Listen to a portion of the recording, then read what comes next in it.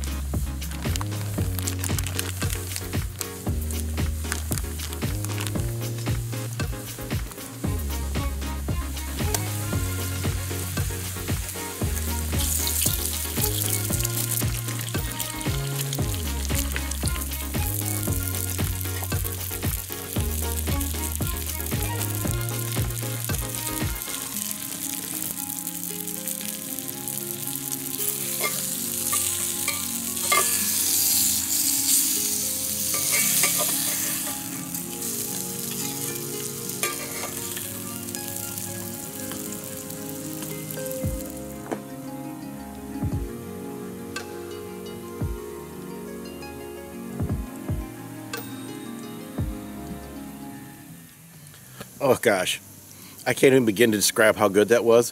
I really don't have a U.S. comparison to what that actually tasted like.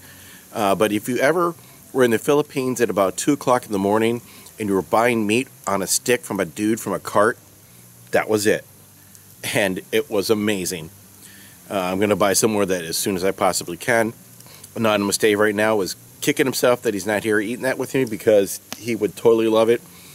The pineapple in there, usually I'm not a big fan of pineapple with meat at all. The pineapple is real mild. It provides just a very nice sweet hint at the end. It's not overpoweringly pineapple. The soy and the pineapple and whatever else they got in there is just fantastic. That package was 12 ounces. I ate all of it except for like this little bit of a chunk because I just could not force any more down my throat hole. Oh, delicious.